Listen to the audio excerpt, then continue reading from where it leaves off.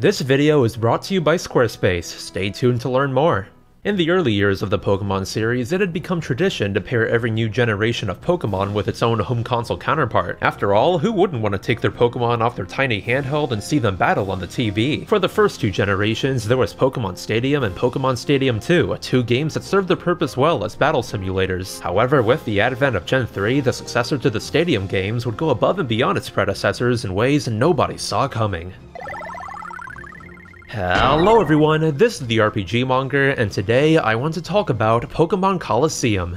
Developed by the newly formed second-party developer Genius Sonority, Pokemon Colosseum would share many similarities to its Stadium predecessors. Much like them, it could also serve as a battle simulator where you can pit the various Pokemon the game gives you against AI opponents. And if you happen to own the special link cable that connected the Game Boy Advance to the GameCube, you could also use Pokemon you've trained in the mainline Gen 3 games. Though as opposed to the two Stadium games, the battle modes are more of a side attraction than anything, because this time the game had a full-blown story mode. Practically bursting with uniqueness from every angle, the main campaign here takes the core gameplay of Pokemon and twists it into something entirely new. Rather than going around filling your Pokédex through random encounters, here Colosseum decided to get rid of random encounters outright. It's a pretty drastic change, considering those random encounters are one of the main things Pokemon was built off of, but the way they replaced them couldn't have been done better. Instead of catching wild Pokemon, our protagonist Wes gets rid of that hassle by just taking them from other trainers. Having never played Colosseum until recently, it's pretty shocking to find that out the first time around. I never thought there'd be a Pokemon game that focused on the actual Pokemon thieves each game uses as antagonists. Only to justify this mechanic, Wes is actually an ex-member of this region's Pokemon thieves, the Pokemon made available to snag also coming with some caveats. Since while it'd be hilarious if you could, not every Pokemon you fight in trainer battles can be caught. It's solely when a special Shadow Pokemon shows up in battle that Wes can attempt to catch it. And that's not all, because upon rescuing a Shadow Pokemon, your job isn't over. On top of snagging a Shadow Pokemon from the trainer that had one, you've also got to purify said Shadow Pokemon in order for it to return entirely to normal. No matter what Shadow Pokemon you have, upon using it in battle, they'll only have the move Shadow Rush, which isn't the worst move all things considered since it ignores typing, but comes with the downside of having recoil. Alongside that, Shadow Pokemon will sometimes just disobey you entirely when they enter Hyper Mode. In this unique status, attacks do get powered up, but with the downside of unpredictability and the chance to even attack a trainer. Glad to see that last part lived on past Colosseum. In turn, as you continue to use a Shadow Pokemon in battle, their heart gauge will slowly deplete, unlocking various aspects of that Pokemon in the process. Initially, it may only be a move or two, but the more you use them, other things will get revealed like their nature or ability. I guess to play devil's advocate here, it can get a bit grindy with all the Pokemon at your disposal to purify, though it never really bothered me at all. If you calm a Pokemon down from Hyper Mode, it'll speed things up by a lot. The way they structured the purification process makes it really rewarding when you realize that all of a sudden, your Pokemon relearned a powerful move. Plus, upon purification, there's nothing better than watching all the experience the Pokemon had gotten as a Shadow Pokemon converted into levels all at once. Even after playing for a few hours, this new system already captivated me entirely, which is saying something considering it's been a while since any Pokemon game has really had that effect on me. Especially as someone who's played nearly every Pokemon game in existence, Colosseum still managed to take me out of my comfort zone through limiting the Pokemon available to catch. Despite it being a Gen 3 game, this had me trying out Pokemon I'd normally never use, which was honestly pretty refreshing. And the best part is, Genius Sonority didn't stop there. Next to the brand new Shadow Pokemon system, battles would also receive a notable distinction from their mainline counterparts. Only instead of creating something entirely new again, the devs decided to just utilize what already existed. Simply put, throughout the entire single-player campaign of Pokemon Colosseum, every battle is a double battle. It's such a simple change, but at the same time, it's also genius. Sure, double battles do appear occasionally in the mainline games, but they've always felt a bit underused along with the other alternate battle styles that have been created. So to feature them front and center here forces the player to strategize far more than usual for a Pokemon game, many moves built for double battles becoming far more integral than they ever were in the normal games. And with that tweak of the formula, these permanent double battles serve to make Colosseum much more challenging from the get-go. Alongside providing the player more freedom to create unique teams geared for double battles, this change gave the devs of the game just as much freedom to create some truly formidable fights. Take one battle where you've got to go against a team who keeps utilizing Earthquake against you. Sure, it's a devastating attack considering it usually hits both of your your Pokemon, but using it in a double battle is a double-edged sword, considering it'll also harm one of your own Pokemon as well. So to circumvent that, this battle in particular would alternate between one Pokemon using Protect and the other using Earthquake. That way, the enemy could still deal a great deal of damage while also keeping their Pokemon secure. And if you get unlucky by targeting the Pokemon using Protect, well, better get ready to bust out some revives. While Game Freak has long laid out the building blocks to create powerful teams based on a strategy like this, it's not all that common that they actually utilize them in a proper in-game battle. Hell, there's a good few opponents in this game that if I hadn't played through myself, could have easily come off as something right out of competitive Pokemon. I guess that's one way to differentiate the gameplay between handheld Pokemon and home console Pokemon. Though before I go into any more depth with the different battles this game offers, I feel it's about time I go into the plot of the game. As if it hadn't already separated itself enough from the mainline games, Colosseum's campaign opens up unlike any other Pokemon before it. Rather than starting out in the newest region's cozy hometown, we're in the desolate Ore region, Wes receiving quite possibly the best introduction out of any Pokemon protagonist yet. I don't know what's cooler, the fact that the game literally opens with him betraying his evil syndicate, or him getting away on his hoverbike thing. In a way, it's almost as if the game is starting in the middle of another story altogether, some series of unknown events leading to Wes going so far to explode his former base. It's a nice touch that the game starts you off with an Umbreon and Espeon, since aside from them being great Pokemon, it shows Wes actually put in the time to build up the friendship of two Eevees. And even though he's a silent protagonist, things like that serve to subtly flesh him out, as if he's been shown to care for his Pokemon that much, it stands to reason that he's not going to let other Pokemon get abused by being shadow Pokemon. From the very beginning, it's undeniable that Colosseum is practically oozing with style. It makes sense that in a dusty region like this that barely has any wild Pokemon to speak of, much of the region would be home to an expansive criminal enterprise. So much so that in the second locale you go to in the game, Wes manages to save a girl named Rui that'd been kidnapped. Apparently, Rui has a latent ability to distinguish between normal and shadow Pokemon, allowing Wes the opportunity to take back all the Pokemon that were corrupted. Though sadly, her becoming a partner comes at a price, because as a trade-off for all the cool things Colosseum does, the devs decided to give Rui full collision. Take note, this is why you can usually walk through party members in most RPGs. And despite the game locking you in with an Umbreon and Espeon, there is kind of a choice when it comes to starters in Colosseum. Only rather than being outright presented with your choices, the Gen 2 starters you can get as shadow Pokemon are solely hinted at by the color of the trainer you choose to fight here. Usually it isn't something you really pick up on your first time through, but it's a neat way to include such an ingrained Pokemon tradition in a more secretive way. Then, kicking things off with this game's notorious higher difficulty, even Ore's trainer school has some challenge involved. When you come back later with a full party of Pokemon, the fight with a largely evasion-focused team definitely becomes annoying fast if you're not prepared. Anyways, moving ahead a bit to the next town, I've got to give props to Colosseum's soundtrack. Fitting the dusty urban settings of the game, the jazzy tunes they made stand out amongst a sea of Pokemon themes. I love the emphasis on instruments like the acoustic guitar or harmonica. It almost adds a nostalgic feeling to a lot of the locations, despite me having only played the game recently. Though even better than those are the multitude of battle themes in this game. Whereas the acoustic guitar was great in Colosseum's area themes, its electric counterpart absolutely made some of these battle themes. Even after the infinite amount of battles in this game, the tracks never got old. But of course, above everything is the absolutely beautiful theme for a certain character that I even knew about before playing Colosseum, which brings me to what I'm sure you'd all agree is the true god of the Pokemon world, Mirror B. Step aside literally every villainous Pokemon team, because Cypher is automatically one of the best for having Mirror B as a member. Seriously, as far as admins go, there's no competition. And if his immense aura of groove isn't enough to sell you, his fight is, as when you reach him at the end of the Pyrite City scenario, you'd better be sure you've prepared, because this absolute legend has not one, not two, but 4 Ludicolo on his team, each well-equipped to spam Rain Dance. Oh, and he's got a Sudowoodo in there too. This is what I'm talking about when it comes to Colosseum's great team comps. Mirror B's may not be one of the harder ones per se, but the sheer ridiculousness of it elevates the fight that much more. Luckily by this point I'd already started purifying a Skiploom and Quagsire, so I managed to sleep cheese my way through this one. Then after conquering the God of Groove, your reward for that scenario is a stolen Plusle joining your team. So after taking down some Cypher members to gain access to the area where Shadow Pokemon can be purified, we've hit Mount Battle. Along with going back to areas to refight trainers, Mount Battle is this game's go-to place for grinding. It's worth it too, as there's some solid rewards to be had if you do it enough. Though right now, you've got to take the mountain back from the Cypher admin occupying it before anything. As far as all these little scenarios go, I'd probably say this one is the most mundane, but it makes up for it with one hell of a finishing fight. Like I mentioned earlier, in this battle, with Cypher admin Dakeem, you've got to figure out a way to circumvent his Earthquake-centric team. It's a pretty tall order, especially if you're not equipped to deal with Fire, Rock, or Ground types. However, what I didn't mention before is towards the end of this battle, things go from 100 to 1000. to end with Takim sending out a Shadow Entei of all things. It's one thing to deal with a challenging fight, but to then have to also manage to catch a legendary all the while trying not to die is something else entirely. In my case, I just barely managed to squeeze out a victory through some tactical sleep cheese. RNG was definitely on my side in that regard. Thankfully, the game rewards you properly for such a victory with an item that can instantly purify any shadow Pokemon. A pretty big deal all things considered, since there's only 3 in the entire game. Thus, with Colosseum taking off the training wheels and proceeding to hit you over the head with them, there's still a whole half of the game left.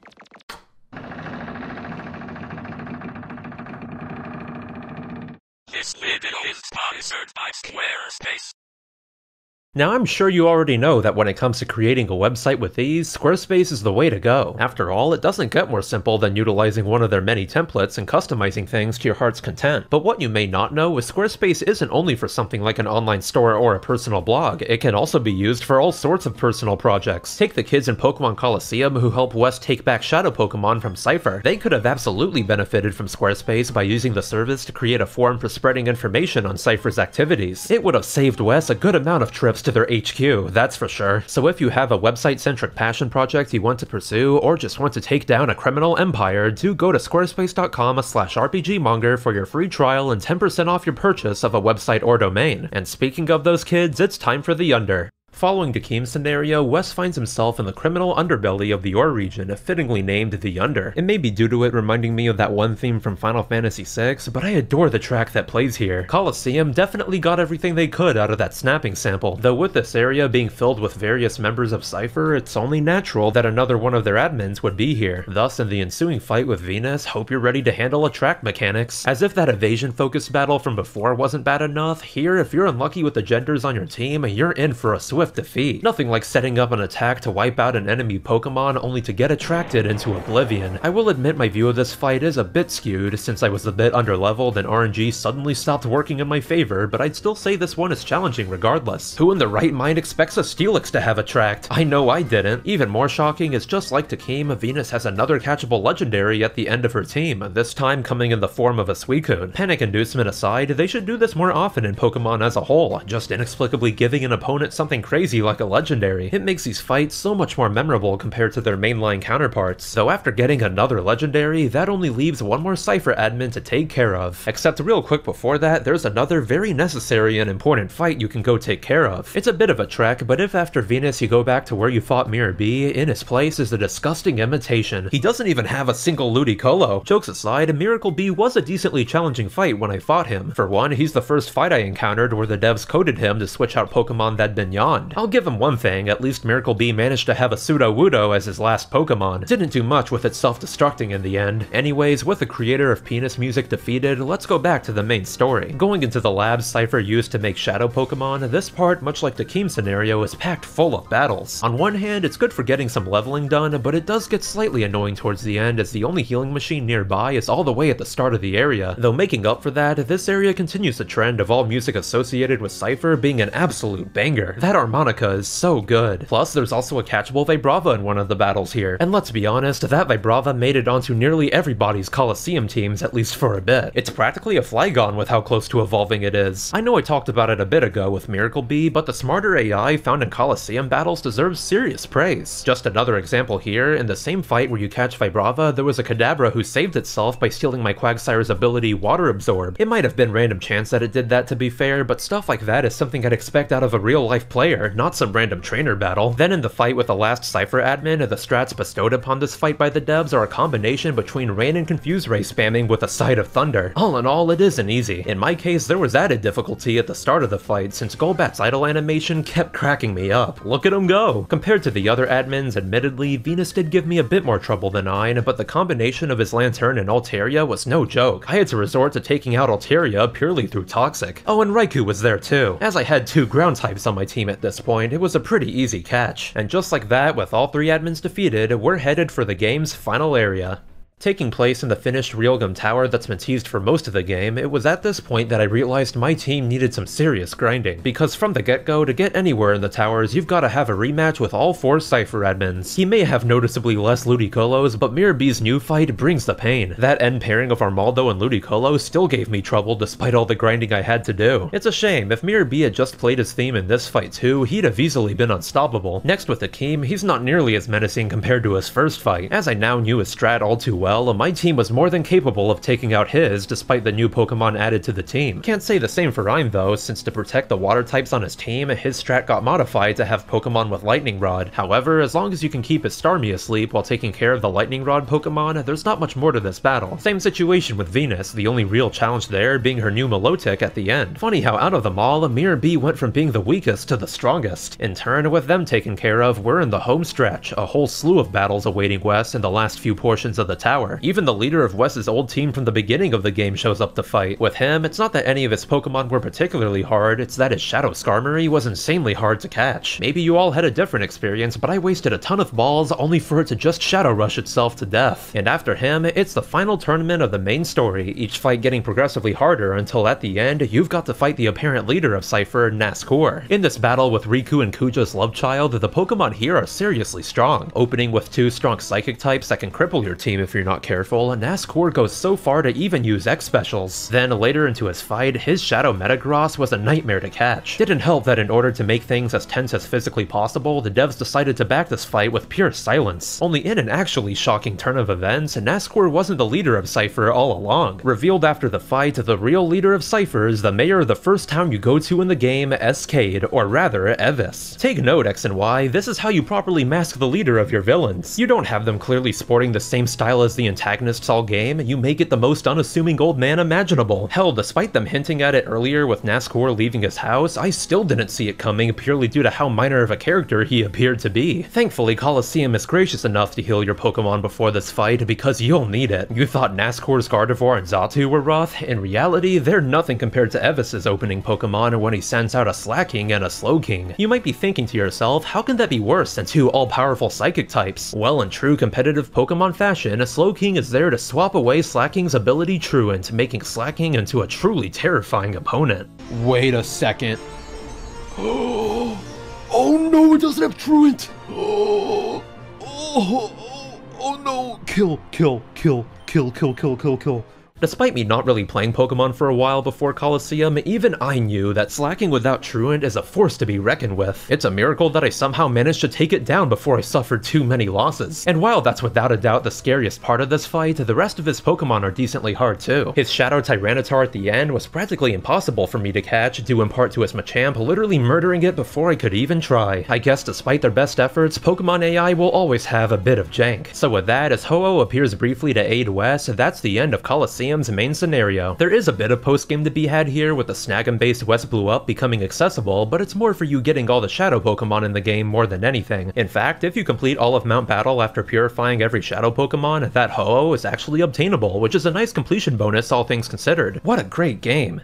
It may be a bit on the shorter side compared to its mainline counterparts, though there's no denying that Pokemon Colosseum went above and beyond what people expected out of Pokemon. Fantastic battles aside, the game aces everything down to the very animations themselves. It's not always perfect, as you can tell that they reused models from Stadium, but throughout playing, I was consistently shocked at how vibrant the animations were across all the Pokemon. For a good lot of them, their damage and feigning animations are up to snuff with what Pokemon's been doing today. You can tell the devs put a ton of love into all of them. Honestly, I hope one day there's another Pokemon game with a really unique setting like this. But I digress. Beyond that, Colosseum also served a pretty important purpose at the time of its release. Since with many of the Shadow Pokemon you get being from the first 2 generations, Colosseum became a good way to help fill out the national decks and its mainline counterparts. In a time before mystery gifts, Colosseum's pre-order bonus disc was the first way you could get Jirachi. Taking everything into account, it should come as no surprise that Pokemon Colosseum was a smash hit. So much so that not long after Colosseum, it received its own sequel in the form of Pokemon XD Gale Veil of Darkness. And while I'm definitely gonna stream my first playthrough of that like I did with Colosseum, there's been another Pokemon game that released recently that I need to try out. After all, Pokemon Legends Arceus is the first time in a good while that there's been a new Pokemon game on a home console that significantly modifies the core Pokemon formula. In turn, tonight at 8 PM EST, I'll be going into it 100% blind. Do stop by. So in the end, that's Pokemon Colosseum, a fantastic change of pace for the series that still to this day maintains its renown.